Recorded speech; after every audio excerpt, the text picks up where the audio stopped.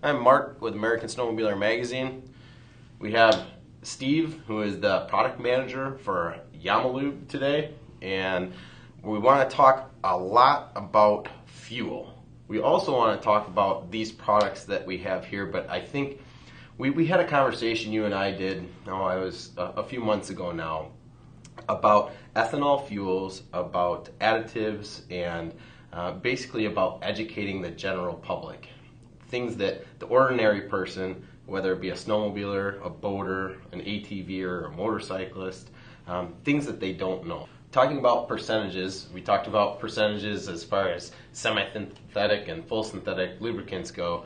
Another thing we discussed a couple months back was the percentage of ethanol that is in gasoline. When you pull up to the pump, a lot of consumers assume, well, it says it's going to be 10% ethanol, there's going to be 10% ethanol in that fuel. But what you've told me is that's not always the case. That is correct. That is not always the case. You'll see a little white sticker on it that says contains up to 10%.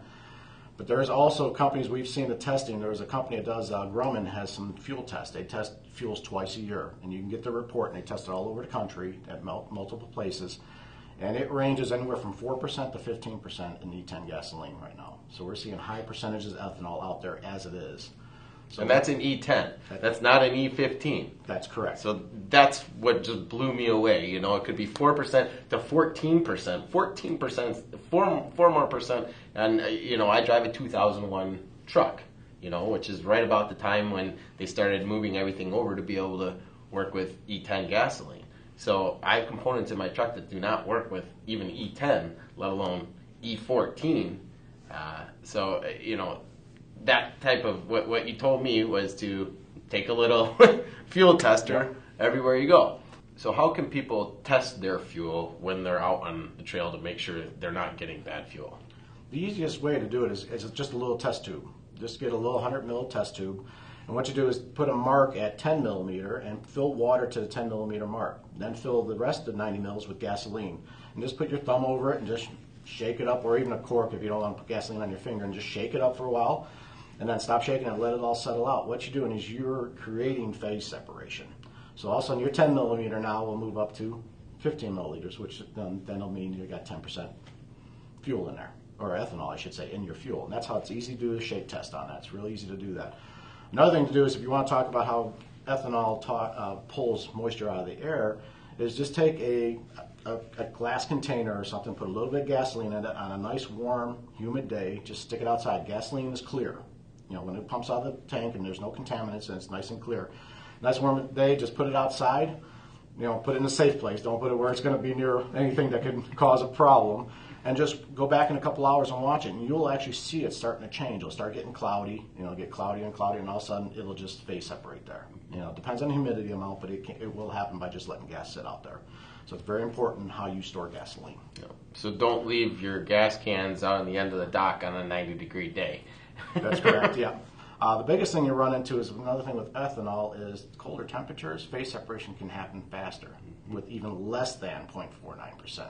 So there's been reports that are showing that it's 0.25%. You can actually have phase separation. So that can occur in that with the ethanol fuels, especially in the snow belt area. Sure.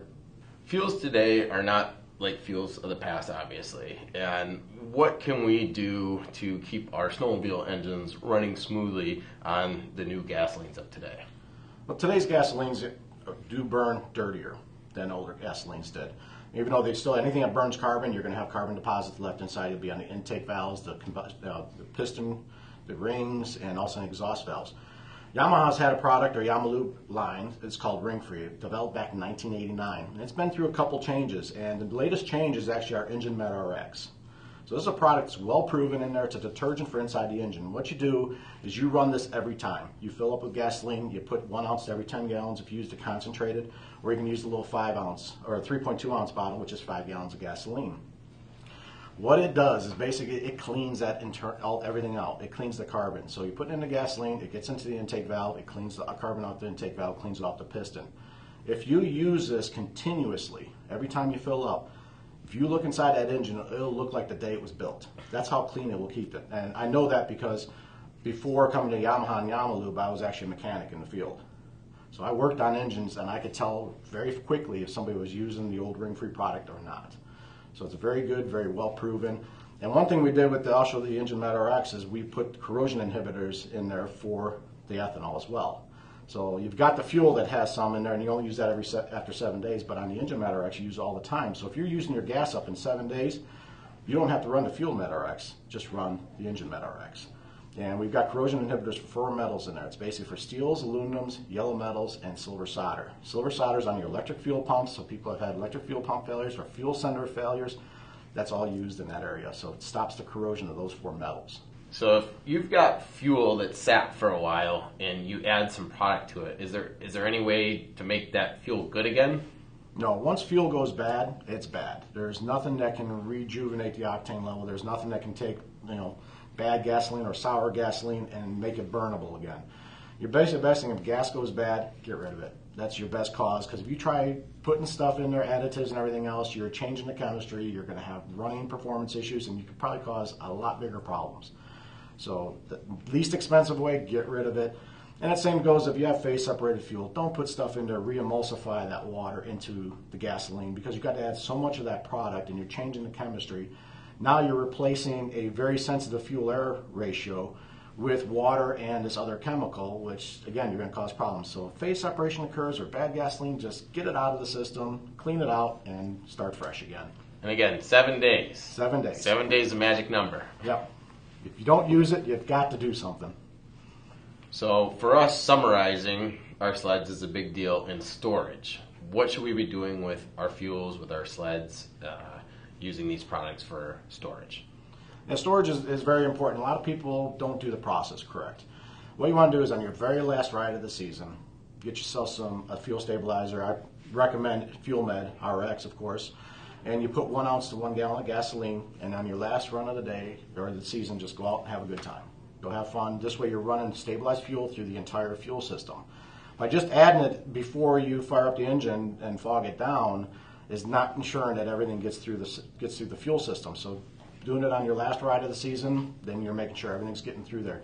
Then what you do is go and fill the gas tank up to 7/8 full. Do not top off your fuel tank completely full. You need to have a little air gap in there, because gas expands and contracts throughout the season. As temperatures change when it's in storage, it happens. So if you're full, you're going to end up pushing fuel out the vent, which is very dangerous, and we don't recommend that. So 7/8 full, and then put on 1 ounce to 1 gallon of gasoline of the Fuel Med RX. Then what you want to do is you want to fire up the engine. You want to get nice and warm, and we recommend that you go ahead and fog the engine down. Even 2 strokes and 4 strokes, you need to fog them down. 4 strokes will sit there and the valves are sitting open, especially during season. I know a lot of people try to fire them up all during the summer and all that, but you've got moisture sitting inside that engine. As temperatures change, it's like a glass of iced tea. On a humid day, you get the condensation. Same thing happens with the engine. It's sitting in your garage, it's cool, then it warms up, and then when it cools off again, the moisture attacks the engine. It also goes inside that engine. So we want to make sure you fog the engine down. This way you don't have to start it up all off season. Just let it sit fogged down real heavy. And you want to spray fogging oil in there to where it comes out bellowing a lot of smoke. I mean, you might make some neighbors mad and all that stuff with all the smoke. Or you might think your house is on fire, but when it's smoking good, that means you've done a good job in fogging it down. Yamaha is all 4 strokes, not 2 strokes. So we've got changing oil instead of adding injection oil. And so we have to do oil changes every once in a while. When should we be doing those? The best time to do an oil change, especially on a 4-stroke, is end of season.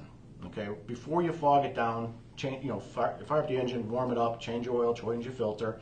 This way you've got fresh oil in there. Then you do your fogging process. So throughout the summer, you don't have a used oil in there with acids and water sitting there and on your bearings and all that. You've got a fresh oil sitting in there. And some people say, well, you got moisture coming in and out on the new oil and all that, but you got a strong additive package. You have additives and the base oil in there that has not been broken down by a running engine as you have all season long. So it's best to store them with fresh oil in there. Change the oil at the end of the season and then be done. Not to be too political, but some of what we've talked about here discusses issues with ethanol fuels. Is there anything out there that it may be on the horizon or that you've heard about that could be a replacement or a better option than ethanol? Basically what I've heard in the industry is they've been working on what they call butanol. Butanol comes from the same fermentation process as, basically the same thing as we do with getting it from corn or sugar cane or anything like we do with ethanol. But what the early tests have shown, it's not hygroscopic. And also the BTUs is very close to gasoline, so you're not going to lose the horsepower by using this in a mixture of gasoline. And being a renewable resource, that's very good for the environment, very good for our future and all that. But there's very good things going on with butanol right now, and all the tests we've seen really look good. So that's possibly next few years, maybe that might be coming along in the lines of being a replacement for ethanol.